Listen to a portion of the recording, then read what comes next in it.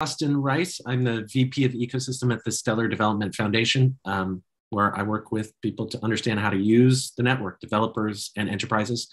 At the SDF, our goal is to support the open source, open participation Stellar network, of which you will hear a lot about in a minute, in order to increase equitable access to the world's financial infrastructure. Marta. Cool. And yeah, I'm Marta Lokhava. I'm a software engineer on the Stellar core team at Stellar Development Foundation. And so I work on the actual implementation of a distributed ledger, which is what powers the Stellar network. So really excited to be here with you. We ready? All right, we are going to dive in. This is going to be a fairly in-depth explanation of Stellar and of the blockchain technology that powers it. We're going to talk for a while. I'm going to talk for a while, hand it to Marta, and then we'll probably pause about halfway through for questions. And then we'll sort of roll up our sleeves and sort of do a little bit of playing around with the actual network. So, technical deep dive into Stellar. Quick agenda. I'll explain how the Stellar network works. I guess I just sort of went through this. Give it to Marta to talk about how it compares to other blockchains. And then we will talk about sort of open source and an open source project. And then we'll use the Stellar laboratory and leave some time for Q&A. Okay, the Stellar network. The Stellar network is made up of nodes. Nodes. What are nodes? Nodes are computers that connect and communicate with one another to keep a common accounting ledger and to approve and ratify changes to it. So on the image on the right, all those dots, those are nodes. Stellar's open participation, so anyone can spin up one of these nodes, and they run this thing called Stellar Core that Marta helps build. It's decentralized because these nodes are run by independent individuals and organizations all over the globe. So each of those dots is a computer running Stellar Core to communicate.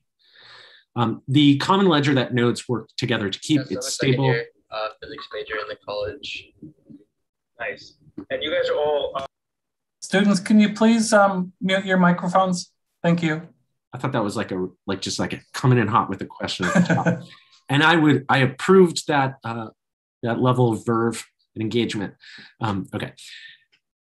Ledger, understanding the ledger. So I said that nodes work to keep a common ledger. It's stable, it's secure, it's transparent. Stable because the network is spread over a bunch of servers and computers all over the world. So you can't turn it off. There's not a central server.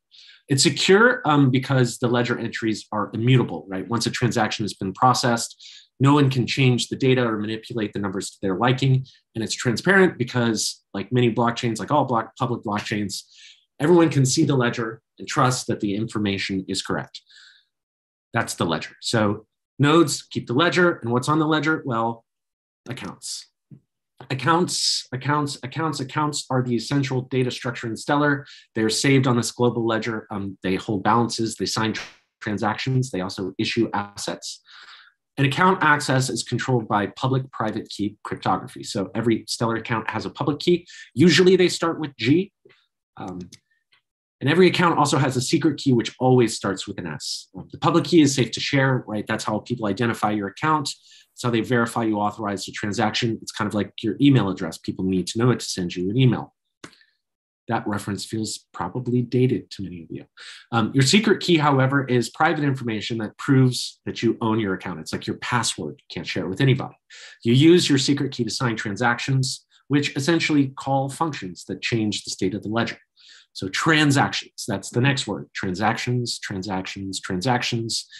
Transactions on Stellar are made up of operations, which are the actual functions that change the ledger. So a payment, that's an operation. An offer to buy an asset, or to sell an asset, that is an operation. Now, this is Stellar vernacular here. It's a little confusing because operations, honestly, that's what most people think of when they think of transactions. But on Stellar, you can actually bundle 100 operations into a single transaction. You can put them in a specific order. They execute in that order. You can use that to do some interesting things. We won't get into it right now. But when I say operations, you can kind of think transactions. Most transactions, in fact, consist of a single operation. Each of the entries that you see in this example ledger, that's a single operation transaction. So Lisa sends me $50. Thank you, Lisa. Transactions are time-stamped, and they contain unique identifying information. And every 3 to 5 seconds, those nodes that we talked about earlier, they bundle all the transactions together into a set. They apply that set to change the state of the ledger. let us walk through that process. So it all starts with a ledger, which is, again, is essentially a list of accounts and balances. It's like a giant spreadsheet in a SQL database. Users, wherever they are in the world, they submit transactions to send and exchange assets on the network. Some of these are individual users with Stellar wallets. Some of these are businesses making B2B payments. And using Stellar, they can move funds anywhere in the world. They can convert currency along the way, thanks to a built-in system of exchange that includes order books and automated market makers, which we will talk about later. These transactions are essentially bundled into sets. They're confirmed by validating nodes. They are applied to the ledger, at which point they're final and create an immutable record. And then the whole process starts over. So why is a blockchain ledger immutable? Like, why can't someone change the previous entries on the ledger? How do these transaction sets come together and get finalized anyway? To answer those questions, I'm going to pass the mic to Marta, who's going to dig in and explain how blockchain protocols work generally, and also how the Stellar Consensus Protocol works specifically. Marta. Hello, Justin. Thank you. Always great to hear you talk about these things. So so let's dive a bit deeper into technical aspects of the Stellar network and the Stellar Consensus Protocol in particular. So to do this, we're going to put things into perspective. We're going to compare Stellar to two biggest blockchains out there, Bitcoin and Ethereum. So let's start with the intended function of these three blockchains. So Bitcoin was the first blockchain to show a decentralized, completely native store of value, a completely internet native store of value, excuse me. So we think of it as the first internet native money. Recently, more and more people have been referring to Bitcoin as digital gold due to its scarcity and potentially a way to beat inflation. But in this talk, we're just going to focus on kind of the initial goal of Bitcoin as outlined in the Bitcoin paper, which is digital money. On the other hand, Ethereum acts as a general purpose decentralized computer. So what I mean here is that it provides infrastructure for developers to write programs or smart contracts that can really execute anything. So this allows a variety of different applications on the Ethereum network. So things like NFTs or borrowing, lending applications, asset issuance, and so forth.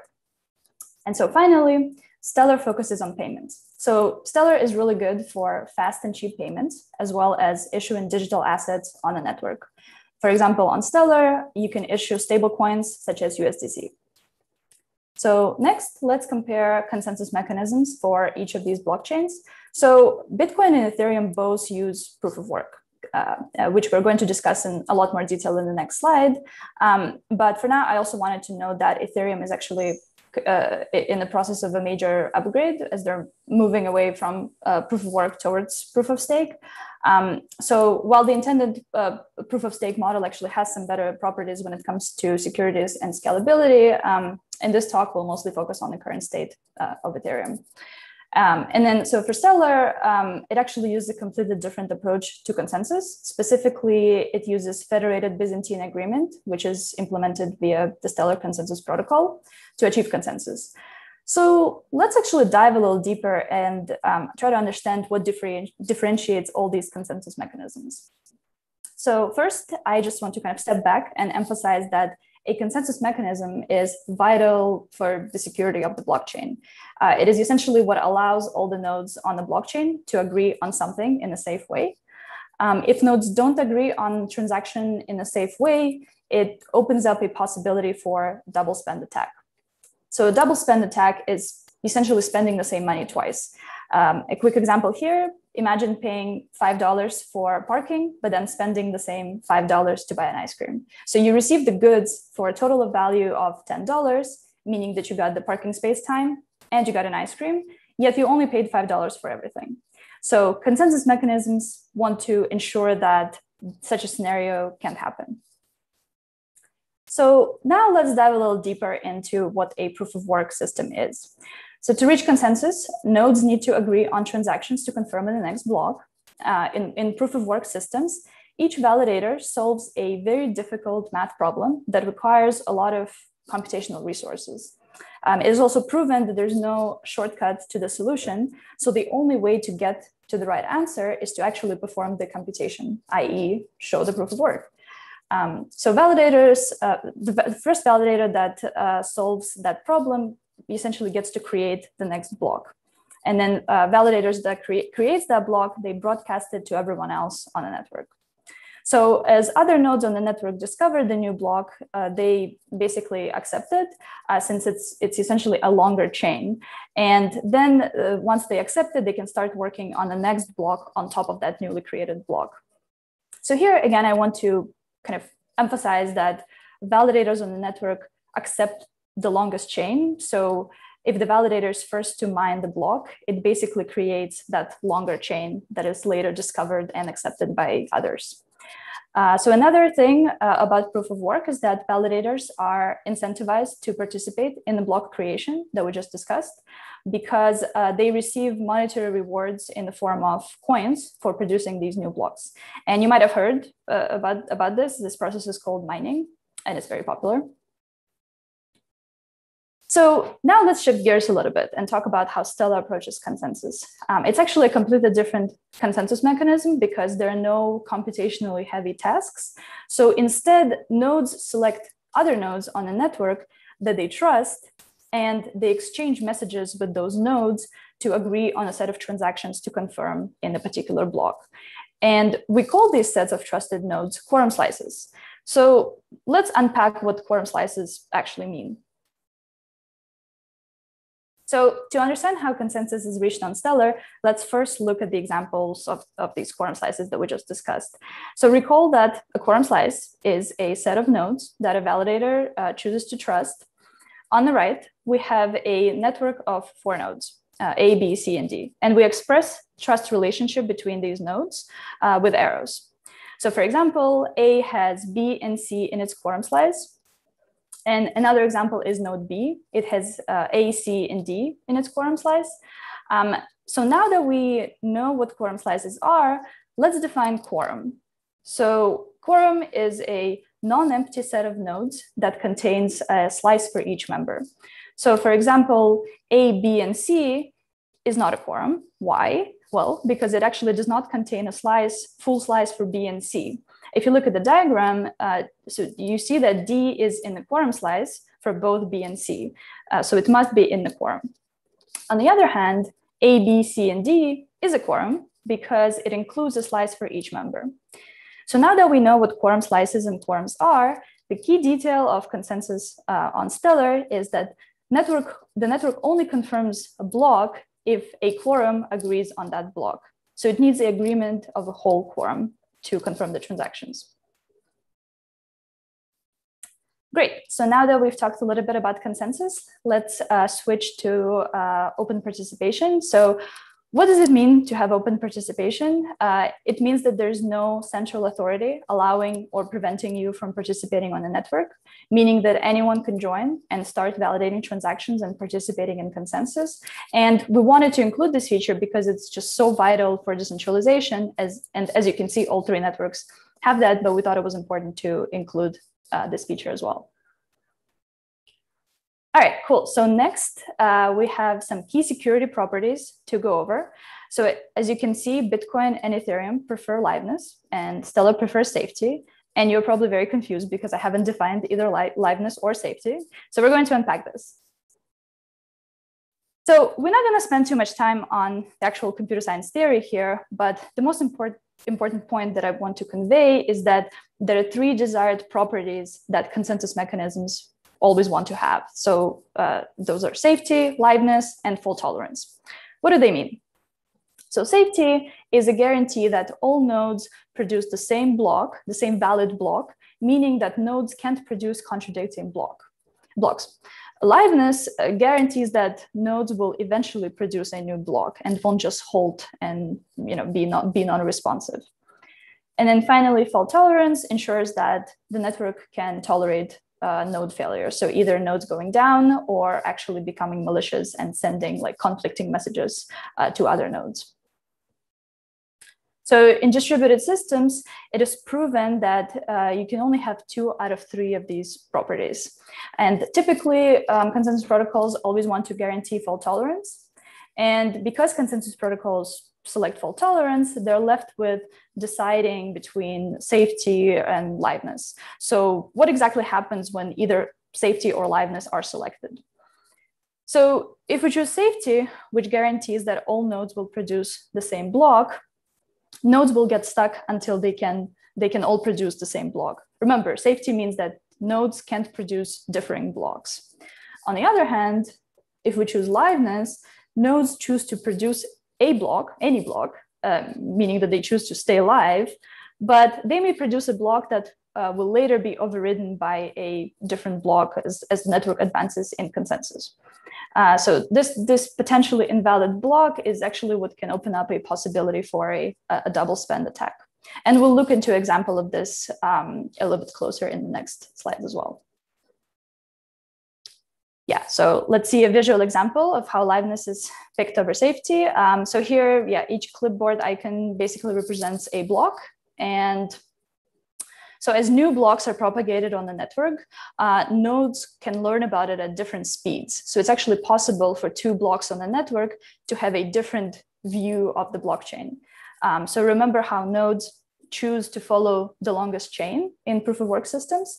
But what if some nodes haven't learned about the longer chain yet? So they continue to follow the chain that they currently consider the longest. And this is how you can end up with a different view of the blockchain, as we try to show in this example. So on the other hand, let's look at the network that prefers safety over liveness, which is what Stellar Consensus Protocol does. So the important thing to realize here is that a split that we had in proof of work systems can actually never happen because Stellar Consensus Protocol prefers or chooses safety over liveness. So instead, nodes hold if they can't agree on the same block. So if there is no quorum that agrees on a particular block, nodes just hold and stop processing transactions. So we just covered some important security properties. Let's actually see how long it takes to confirm a transaction on these blockchains. So every Bitcoin block takes about 10 minutes, while Ethereum block is about 13 seconds. Note that we also included the number of confirmations needed to consider the transaction final. And this data is from Coinbase. So remember that in proof of work systems, nodes continue producing blocks, and as they discover newer blocks on the network, they might switch to a longer chain, potentially abandoning the previous chain that they considered longest. So because of this, we typically want to wait for the network to confirm several blocks after your transaction made it into a block. So, and this is needed to reduce the chances of the network switching to another longer chain. And so on Coinbase, as you see in a table, users wait for 3 confirmations for Bitcoin transactions. And on Ethereum, it's 35 confirmations. So this is completely different on Stellar. There's actually no need to wait exactly because of the feature that we just described in the previous slide, where Stellar prefers safety over liveness. So because the agreement of the whole quorum is needed in order to produce a block, once a block is produced, operators can be sure that the block won't later be revoked. So once it's confirmed, it's confirmed. And on Stellar, a block is produced every 5 seconds, and only 1 confirmation is needed to deem the transaction final, exactly for the reasons that we just described. Okay, so now let's also look at the average transaction costs. So again, we averaged the data over the past 12 months. As you can see, it's quite different across these networks. And I just also wanted to kind of point out that these fees fluctuate as they depend a lot on how much competition there is for a particular transaction to be included in the block. But kind of the most important point that I want to make here is that is the order of magnitude difference between Stellar and these other networks, despite the fact that these fees fluctuate. All right, so now let's talk about sustainability. So as you can see, proof of work systems require high energy consumption, and energy consumption on Stellar is quite low. And why is that? So remember how we said that in proof of work systems, nodes try to solve a heavy computational task as fast as they can. So this is directly related to energy impact. So heavy computational tasks require a lot of CPU, which in turn requires a lot of power. And in proof of work systems, validators are essentially incentivized to have high quality hardware that uses a lot of power in order to increase their chances of producing the next block. This is different on Stellar. So because Stellar does not require computationally intensive operations to reach consensus, and instead it has nodes establish trust relationship with each other and just exchange messages to reach consensus, this can actually be done on a very modest hardware, and it does not require a lot of power. All right, so we just talked a lot about a lot of things, and the final feature that I want to talk about is resistance to 51% attacks. So what are these attacks? So again, remember that in proof of work systems, nodes that solve a computationally heavy task, they get to produce the next block. So this is also directly related to how much computational power a validator has. If a validator has a lot of computational power, it is more likely to win the block race and have the network accept that block. This means that if validators with over 50% of the computing power become malicious, they have the ability to take over the network and dictate every subsequent block. So as an example, if a top few miners in a Bitcoin network colluded, or, for example, a large government felt threatened by Bitcoin and invested a lot of resources into mining rigs, the network could be taken over. So on Stellar, such an attack is not possible because computing power is not a feature of consensus. On Stellar, nodes choose other nodes that they trust to decide which transactions to confirm in the block. Nodes do not accept a block based on computational power. So this means that even if an attacker adds 1 million nodes to the network, this will not impact consensus as long as nodes in the network do not add those malicious nodes to their quorum slices. And so usually nodes on Stellar add organizations that they trust to their quorum slices. So this means an attacker will need to convince other nodes on the network to add attackers' nodes to the quorum slices, which can be difficult. All right, great. So to summarize, the Stellar Consensus Protocol is a federated Byzantine agreement which allows for open membership to support growing decentralization. It has low latency, which allows fast transaction times. It is resistant to malicious actors and 51% attacks, and it prefers safety over liveness to prevent forks.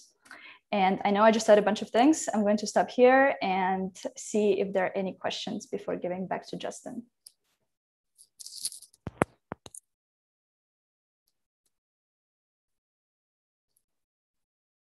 Any takers, any questions about consensus protocols, about the Stellar Consensus Protocol?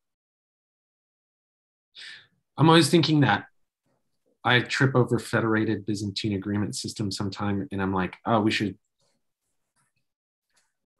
want to call it proof of vote or something.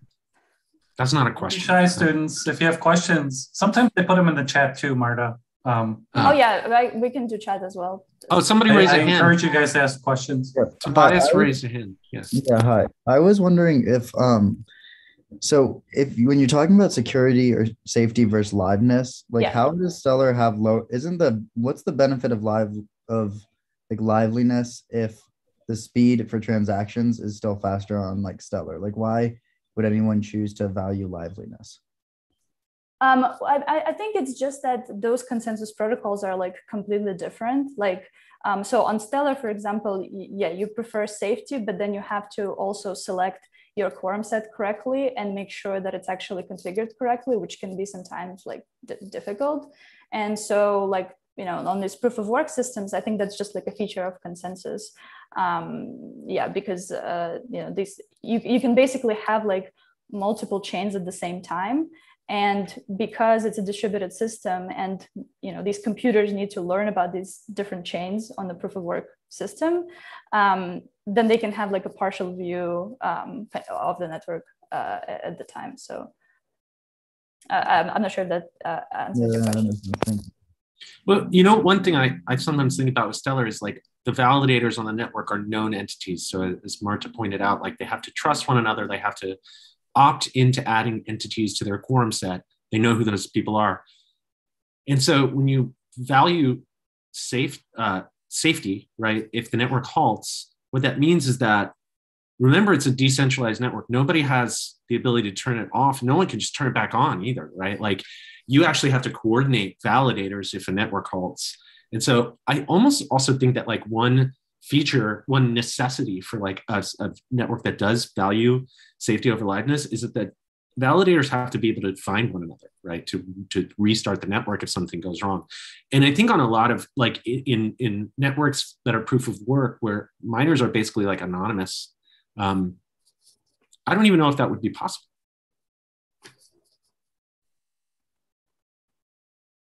Yeah, and I think like because Stellar was designed for payments, like it was really important then if, you know, if something happens, like some kind of split in the network, like everybody just stops.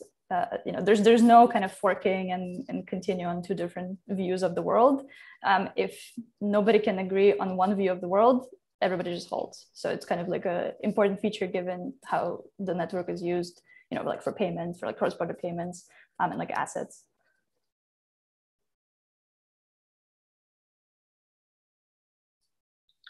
Any other questions? Thank you, Marta. That was awesome.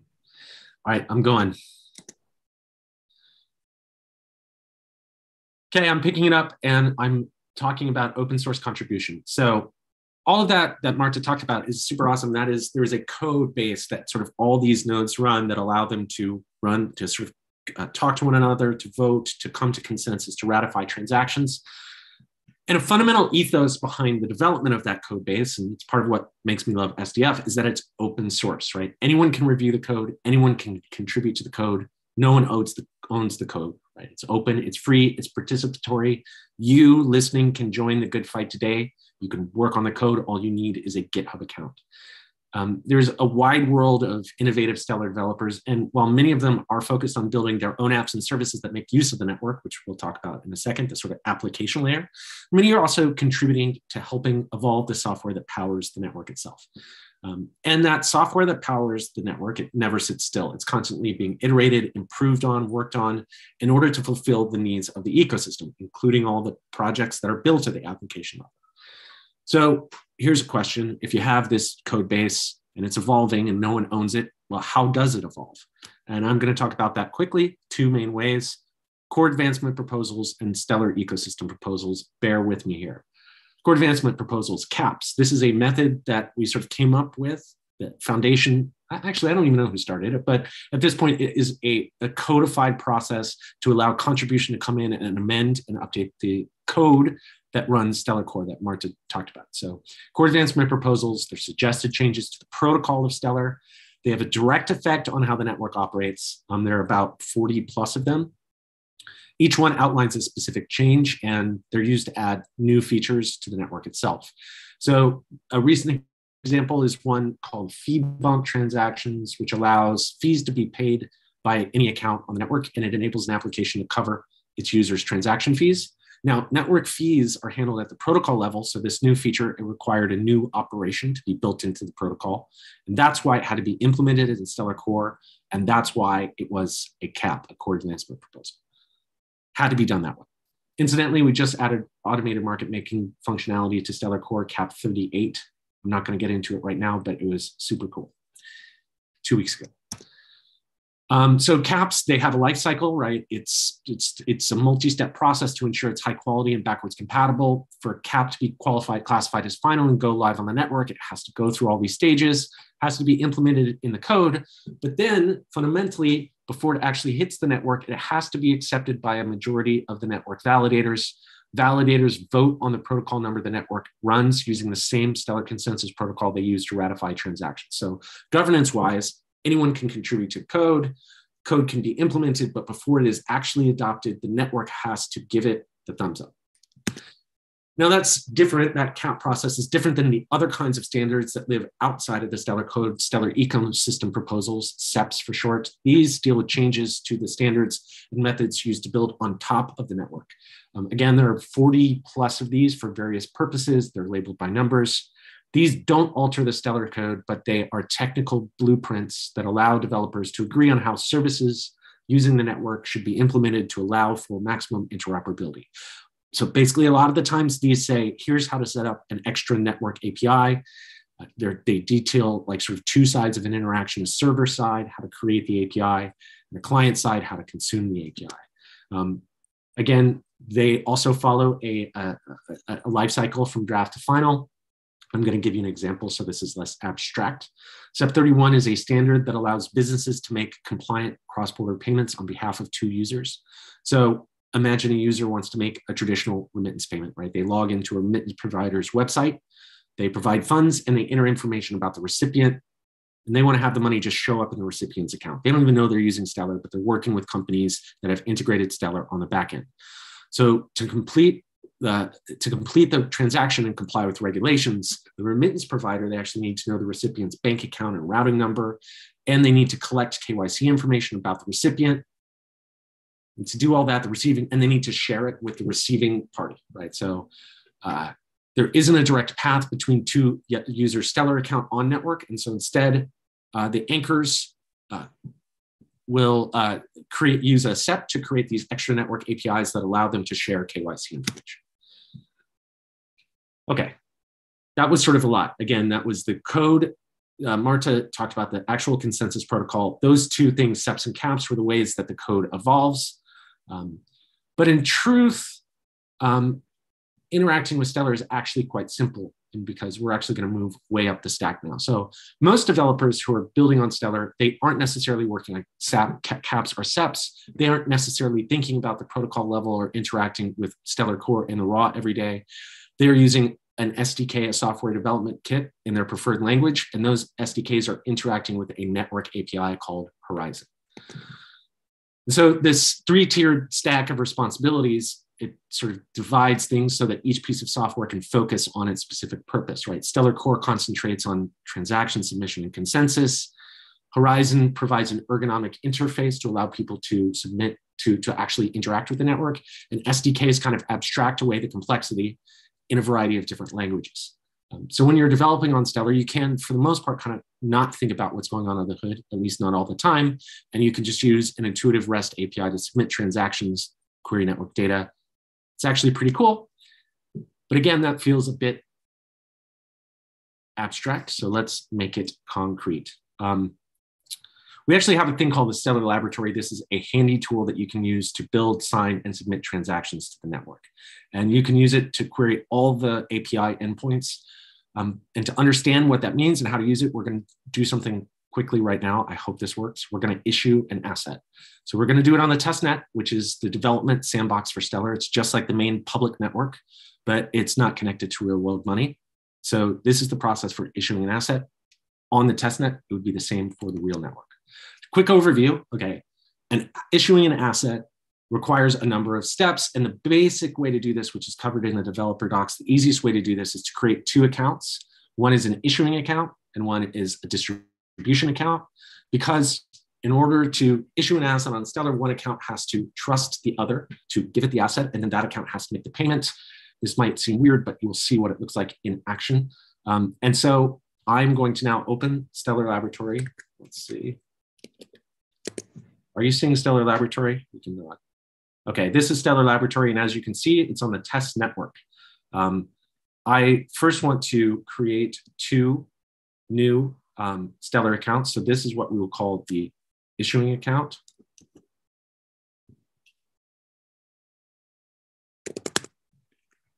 It's really crazy.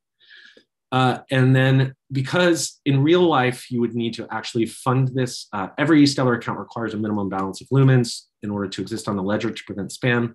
In real life, you'd have to fund it with real lumens, but again, we're on the test network. So I can just get test network lumens. Now this account has its minimum balance. That is my issuing account. I'm generating a second account. This would be the distribution account. Okay, distribution. Saving these on a handy spreadsheet. In reality, you would be very careful with these keys. And again, I've generated that key pair, but I need to fund it. And so again, this is Stellar Laboratory. And what I've just done is created 2 new accounts. But as you can see up here at the top, there's all these different tabs that you can use to actually understand what's going on the Stellar network. You can actually build, sign, submit transaction, and explore endpoints. So to start with, we're just going to build a couple of transactions. And what we are essentially doing is we are taking that second account that we created, which is the distribution account. I'm adding it here. I say fetch the next sequence number. I set the fee. I'm not going to worry about time bounds, but this is me constructing a transaction. And the operation type is going to be change trust. So to change trust, I'm going to basically believe in an asset that exists called USHI that is actually issued by the issuing account. So again, what I'm doing here is with the distribution account, I'm trusting the issuer account for an asset called USHI. I'm basically going to see that I have generated the right transaction envelope, and I'm going to sign this in the transaction signer. Let's hope this works. So I need the secret key, if you'll recall. I need the secret key of the account. Let's see if I do this right. And then I can submit the transaction in the transaction submitter.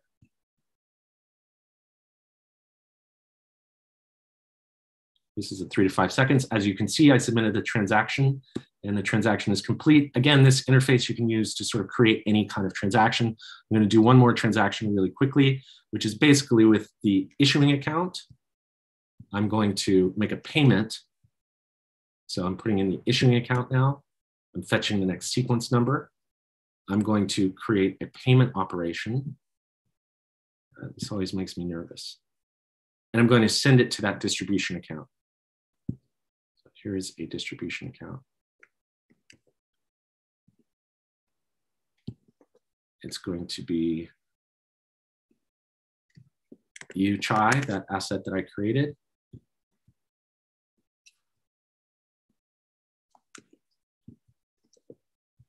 And I'm going to send, I don't know, 13, 13, 13, that many. Again, I can sign this with the public key for the issuing account. So again, this all feels a bit strange, but I'm going to wrap it all together so nicely in the end. And once I sign it, I can submit the transaction. Let's hope it works. Transaction submitted. Okay. So what I just did was that I basically created 2 accounts. One is a issuing account that actually creates and sends the asset, and a distribution account. The distribution account essentially linked to the issuing account and said, I trust you to send me an asset. And the issuing account made a payment to the distribution account. And now that account will hold a balance of the asset. And that was basically, we just issued an asset on Stellar. You can issue any asset that represents anything with any asset code. And it's just as simple as that. It's just a few things that you can do in this interface, or you can do it with an SDK. Now, one final thing, as I mentioned, Horizon is an endpoint. Is an API that has different endpoints. And this interface, the Stellar Laboratory, will actually show you how to construct various queries to the Horizon endpoints. So right now, if I go to Horizon and I sort of query the distribution account, what it should have is a balance of this asset that we just created. Whoops. So I'm going to put it here. And you will see that, in fact, if I scroll down to the JSON response, that it does have a balance of this USHI asset. So what I essentially did was issue into this account a new asset that never existed before on the ledger. Now, part of what's cool is that this actually happened on a test network that replicates the real network, and all of that payment, all that issuance was actually done on multiple nodes. And now I'm going to open just like a totally different thing. This Stellar Expert is a block explorer for the Stellar network. It's not something that we built. It's not something that we maintain. It's actually maintained by a company in Ukraine, right? And this is basically a way to view actions on the Stellar network. And it's set up to view the test network. So I can actually go to a totally different third-party interface. I can look up the key, right? And I can see that oh, look, there is the public key. There's the asset that it issued. There's its balance. Here are the transaction history. Here's what we just did. And like, this is sort of the way that it fundamentally works, is that using this API, you can create create payments, make payments, issue assets, and all of that activity is actually done on this sort of like common blockchain that you can view from almost any other source. And so that is asset issuance on Stellar. And now I accidentally stopped sharing my presentation.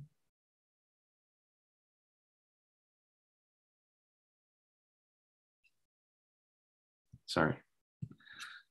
Okay. Is there more to do here? And so there you go.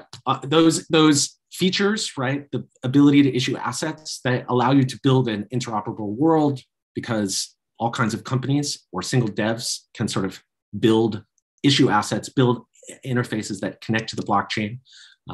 And it is very easy to get started, right? Stellar, again, supports common development languages, JavaScript and Python. There's extensive documentation. Developers can build and operate on the network with very few resources, and there is this test network. And we have great documentation, which you can find at developers.stellar.org. So for anyone who is sort of here and wants to build on Stellar, you can get started immediately. I guess the final thing that I do want to say, oh no, there's way more. The next thing that I want to say is that also, if you're interested in learning more about Stellar and doing some hands-on stuff with that laboratory, I would suggest that you go to quest.stellar.org. And after signing up with Discord and your Albedo wallet, you can basically compete in quests to win an NFT badge. And several times a year, there are live series where you can compete. This is basically a gamified intro to Stellar that lets you learn. And if you're going to do it, I'd recommend starting with the practice quests. Start with quest 1, and you'll need to create an account like I just did. And then it will sort of walk you through processes that you need to, the resources that you need to complete the quest. And you'll get a set of keys. And once you submit the right transactions and you can use that Stellar laboratory interface, you can basically verify your solution, claim an NFT. It's super fun, even if you don't know how to code, because you can use that interface. And if you run into issues, you can always ask questions in our vibrant community. We have a Discord server for Stellar questers. And actually, that was it. So if you want to find out more about Stellar, go to stellar.org. Again, I recommend using Stellar Quest to keep learning. And that was a fairly deep dive. So again, we looked at SCP, we looked at the Stellar stack, we looked at basically the interface and how you can issue an asset. And then finally, Stellar Quest, the gamified way to learn more about Stellar. And now we will open it up for questions.